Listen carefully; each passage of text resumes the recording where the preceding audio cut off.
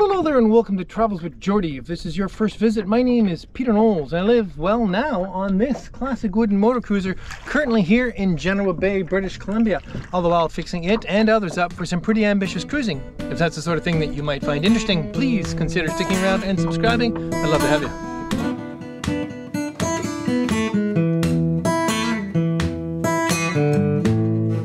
Indeed, we are back from our Southern Gulf Islands cruise and it was absolutely spectacular, and I have just a few hours to get ready to take Pome down to the festival in Victoria and then from there the festival in Port Townsend.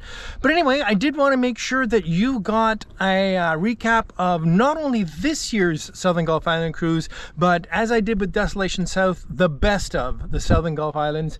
So we jump back in time and draw from all the best cruising of this beautiful part of British Columbia.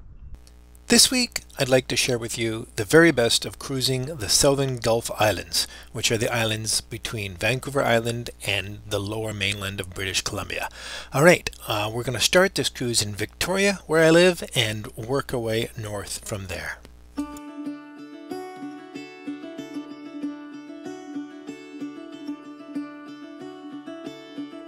Now, it's certainly not for everyone, but I just love the energy of a downtown core, and well, to be fair, Victoria has about the most sedate downtown core you can get, but it's still a full-featured city. It has everything you need. And it really is. Here I'm using Google Earth to show you this marina is the Causeway Marina, right in the very hub of it all. Alright, our first leg will leave Victoria around the bottom of the city and up towards Sydney Spit, directly opposite the city of Sydney. Now, Sydney Spit is not necessarily my very favorite spot, but it is an absolute standard for cruising these waters. It is miles of beach, it has buoys, it has a dock, it's a park, and it's directly opposite the town of Sydney, making it a pretty popular destination. Strangely, it doesn't actually suit me all that well, but that's for you to decide. And opposite, there you can see Sydney. Alright, next leg, we're going to move further north and on to what I consider the first really great destination, crossing over the top of Saanich Peninsula into Cowichen Bay and the town of Cowichen Bay itself.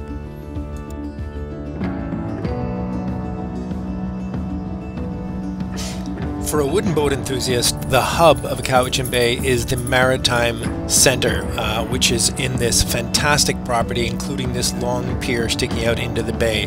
They host wooden boat festivals, they put on all kinds of special events for young people and others in the community. It's just a super resource for Cowichen Bay. Of course, the town is fabulous in so many other ways, with restaurants and pubs and stores, and it's just a great spot.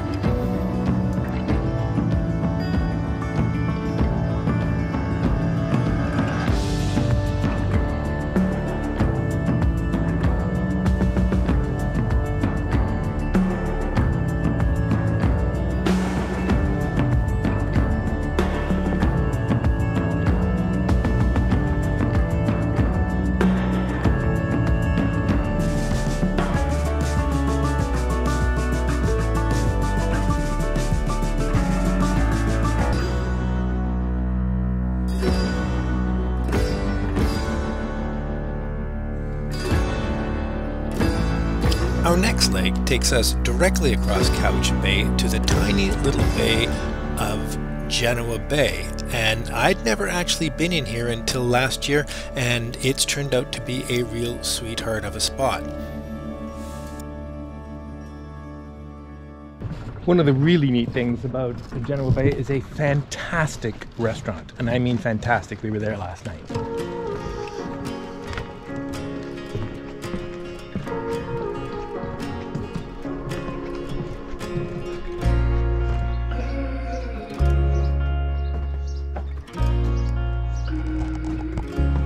Leaving Genoa Bay, we'll head out and up through Sansom Narrows and turn left into Maple Bay, which is a really great little spot. I've spent a fair amount of time in, and I have a soft spot for it because it's where Scott, my good friend the shipwright, keeps his boat, and I've spent many a happy day there rafted up with him. And in this case, you can see Poem is rafted up with us as well. They're good times, just great times.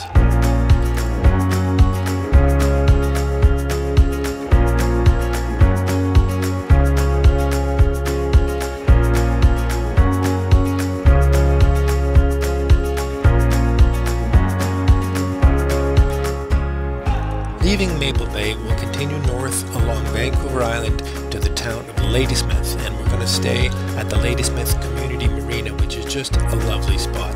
Ladysmith is a good-sized town, so it's provisioning, good eats, good walking around, nice spot. Directly opposite is the tiny little hamlet of Telegraph Cove, where there's also a pub and a restaurant if you decide to swing right past Ladysmith. Okay, so Ladysmith is one of those BC towns, very similar along the highway. It's an old town, has a couple of hotels up on the main road. If you look down to the water, of course it was a lumber town.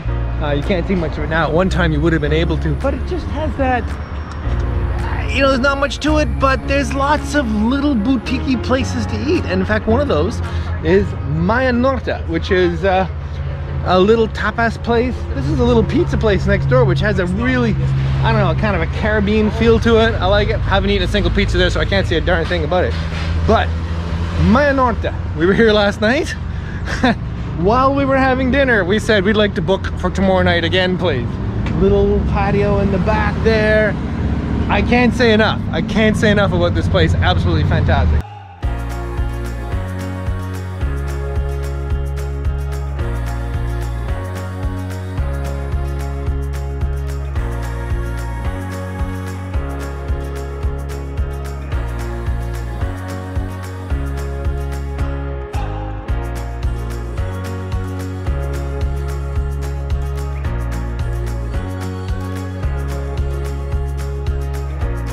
Carrying on north from Ladysmith, we're going to go through the tiny gap of Dodd Narrows, which is a relatively narrow gap between Mudge Island and Vancouver Island, where the current can really flow.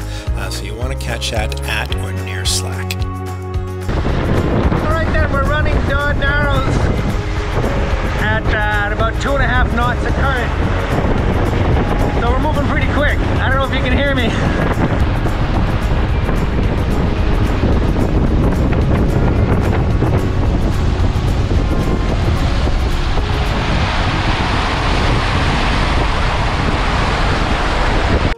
Just north of Dodd Narrows is the rather bustling city of Nanaimo. This is a large industrial and commercial city that has everything you're going to need for provisioning, a grocery store at close walk from a really great marina. There's a chandlery there. You can even get some pretty good food.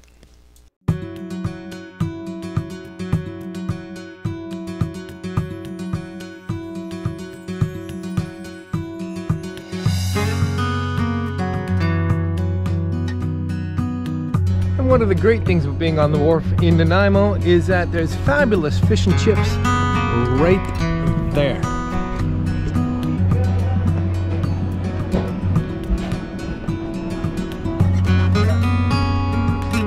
Looking good. Are these crispy? Oh yeah, they're crispy. It's pretty crispy. A little coleslaw. All right, cheers.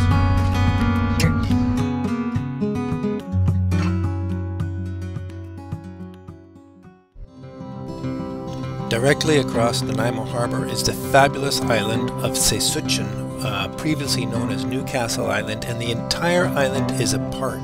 And there's a great harbour with public docks and mooring balls, and it's just a lovely spot to spend the day.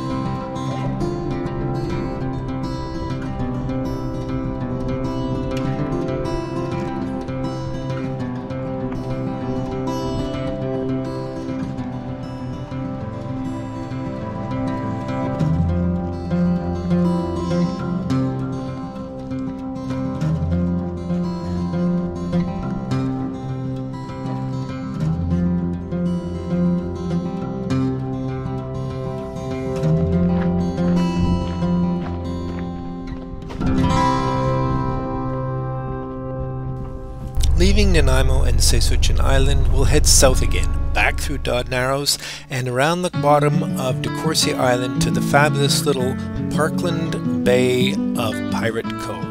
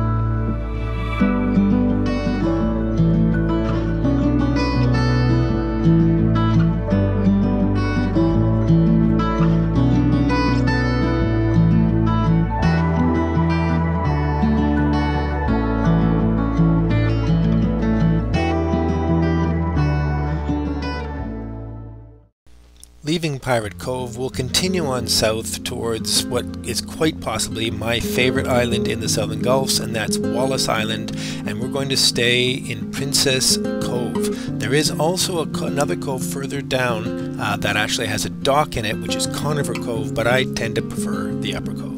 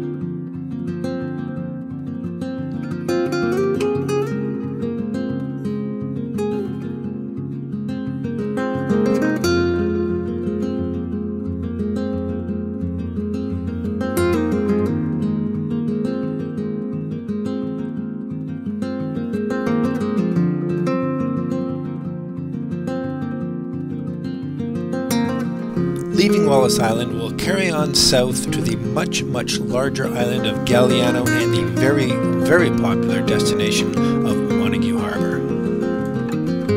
Montague Harbour is a very popular destination, and as a result can be quite crowded. In the northwest corner, it's all a park with some ring balls, and in the southeast, there's a commercial marina with a pub. Leaving Montague, we'll carry on southwest and to the largest of all the South Gulf Islands, Salt Spring Island, and to its largest town, Ganges.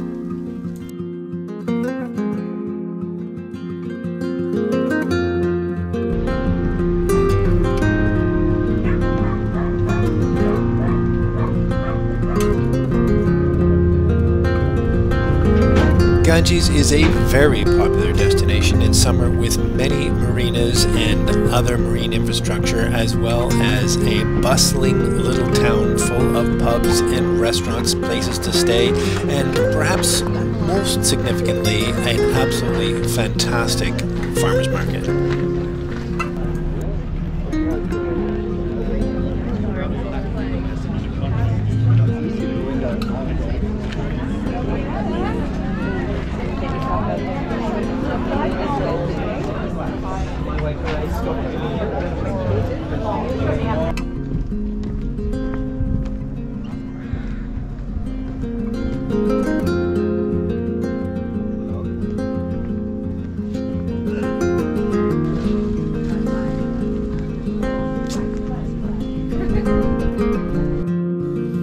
Leaving Ganges, we'll head south and around the bottom of Salt Spring Island and up into Fulford Harbour, which is the ferry terminal for Salt Spring Island, and a much smaller little town, although it does have a fabulous little restaurant. And one of the great things about Fulford Harbours is an absolutely fabulous little restaurant up here called Rock Salt, which we're going to now.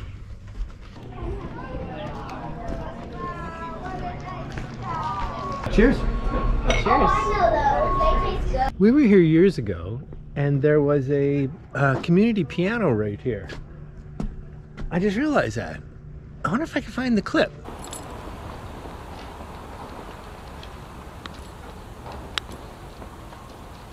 Who can resist an outdoor piano?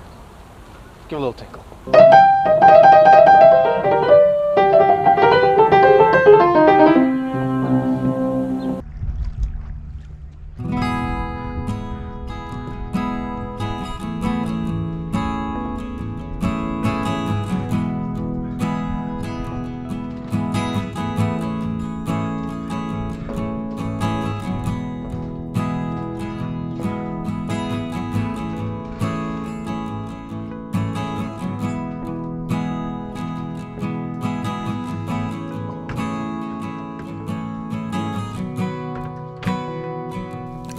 From Fulford, we'll head back out Fulford Harbour and almost immediately come upon Little Portland Island. The entire island is a park. In fact, it had been gifted to Princess Margaret, which she promptly returned our gain.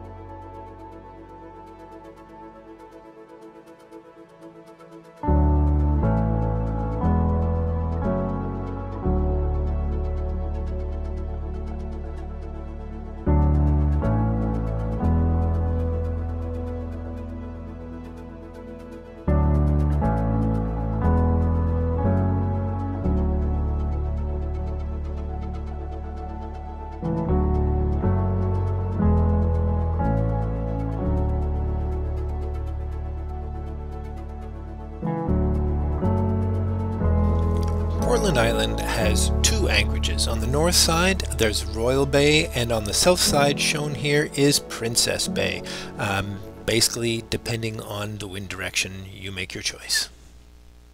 Heading due east from Portland, we'll end up on South Pender Island and into Bedwell Bay, which is the location of a rather nice resort known as Poets Cove. A great place to stop over, and they have a couple of nice restaurants. They have a pool, a hot tub.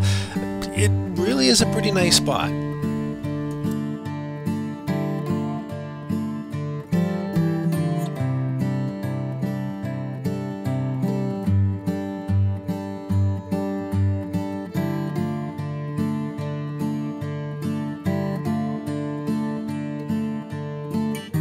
Leaving Bedwell, we're going to go up and through the narrow gap between North and South Pender Island and through what I consider one of my favorite little fun spots in the entire South Gulf Islands, and that's the Pender Canal.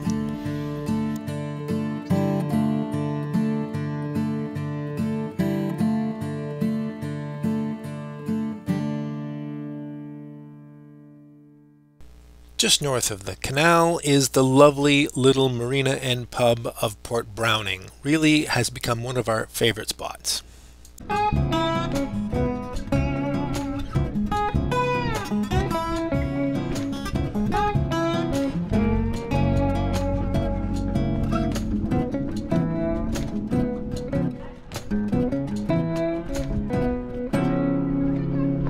And cheers. Cheers.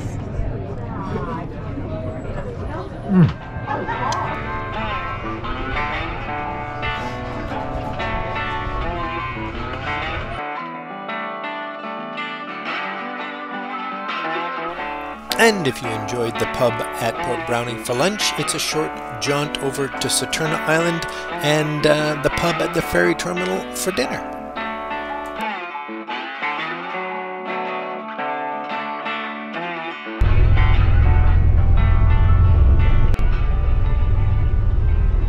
And here we are at Saturna Island Government Wharf, which I must say is in absolutely brilliant shape.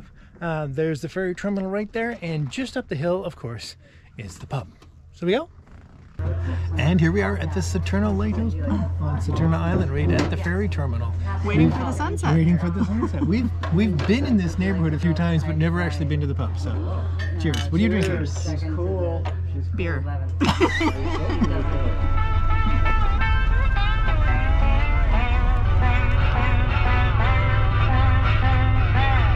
Just north of the pub, also on Saturna Island, is one of our favorite little spots of Winter Cove. This is a large, open, very shallow cove that just has lovely, lovely skies, and every time we're there, we seem to have a lovely time.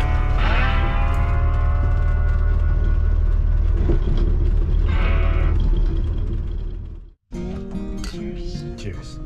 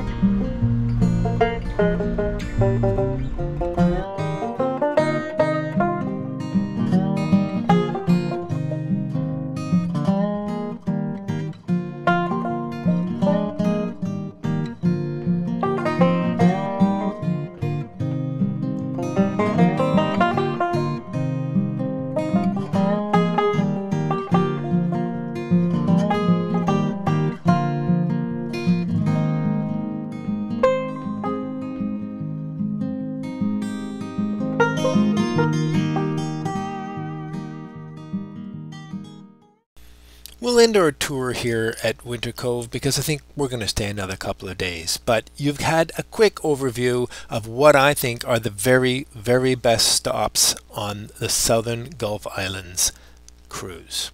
It should be noted that the series of islands to the right of our cruise are the American San Juan Islands.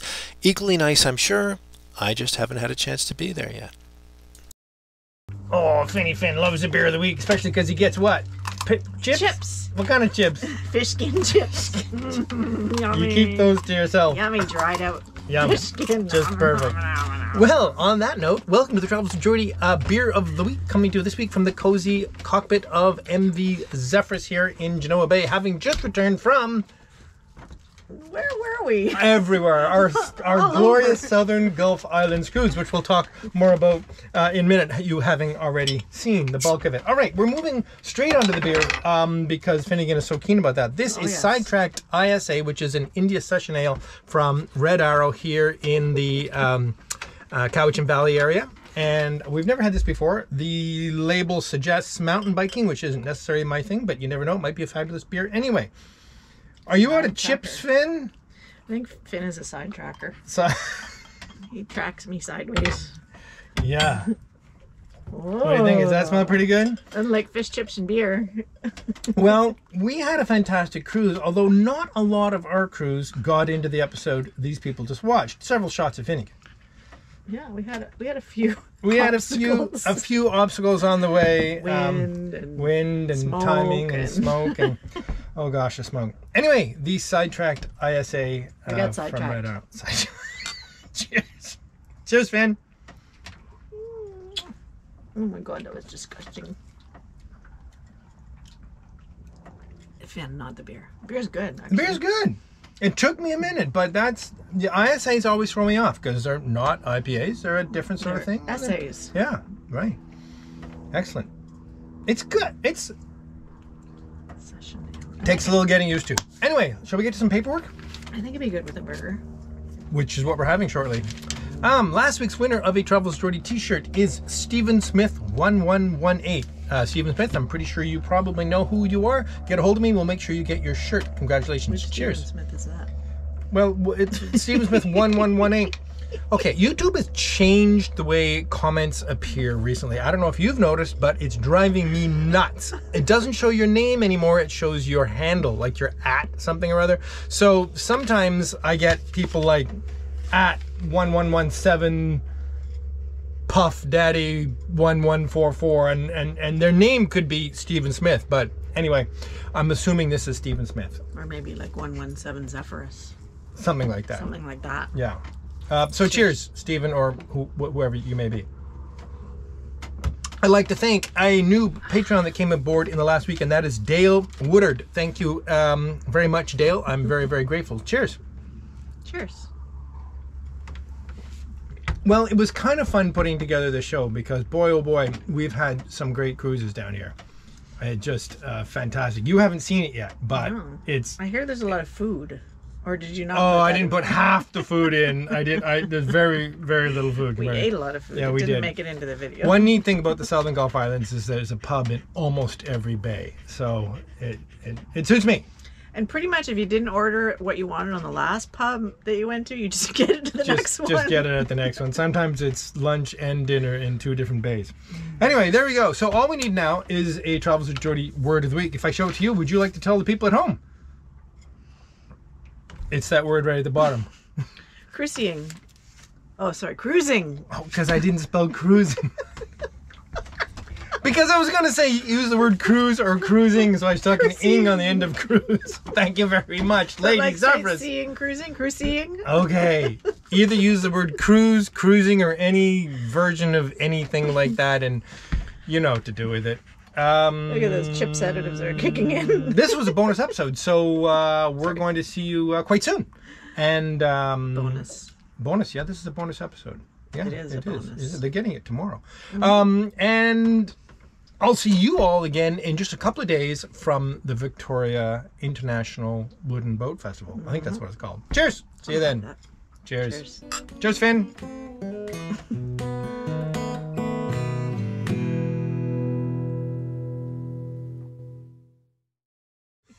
Well, he enjoys those. Welcome to the Travels with Geordie Beer of the Week, coming to you this week from the cozy aft cabin of MV Zephyrus. aft cockpit What did you call it? cabin.